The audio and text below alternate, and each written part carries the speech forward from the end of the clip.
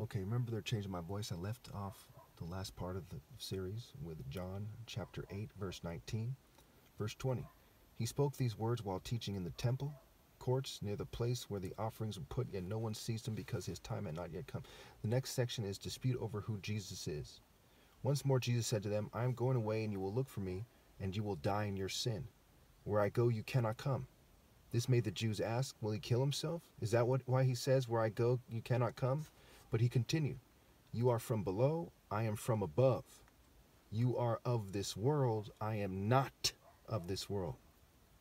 I told you that you will die in your sins if you do not believe that I am he. You will indeed die in your sins. So if you do not believe that I'm Christ, why not?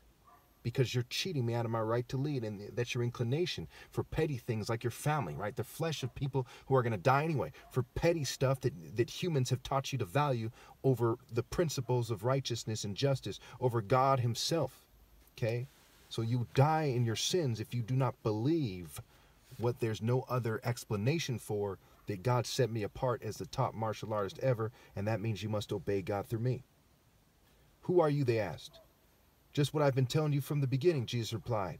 I have much to say in judgment of you, but he who sent me is trustworthy, and what I have heard from him I tell the world. They did not understand that he was telling them about his Father. So Jesus said, when you have lifted up the Son of Man, then you will know that I am he, and that I do nothing on my own, but speak just what the Father has taught me. Now this is part of why I don't like the Bible. It's shrouded in mystery and riddle. Okay? There's more than one interpretation for that statement, and unlike the way I speak plainly, okay, it speaks in riddles and in a roundabout manner. Okay, to make a long story short, after they have screened Jesus out in the story, then they see the evidence of his works, right? It is finished, right? He was telling them the truth from the get-go. He dies in a dramatic way. They think about it and says, oh, he's right. Then they go to hell. The one who sent me is with me. He has not left me alone, for I always do what pleases him.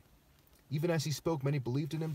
Okay, the next section is dispute over whose children Jesus' opponents are. In this next section, I'll get into this next video. In this next video, it's going to make it clear that they're the children of the devil because their inclinations, their works, their actions, their deeds give this away. People who say faith without deeds is okay are stupid, because that's how you know who's of God and who isn't. How do you know who to marry, who to trust babysitting your kids, and so on and so forth? Okay, you know them by their works, by their deeds, by their motives, their inclinations. And once you have the sound judgment from walking in the Royal African Falcon top martial arts order, there's a reason why no one can beat me at sparring, because I'm smarter than them, wiser than them, etc., then you know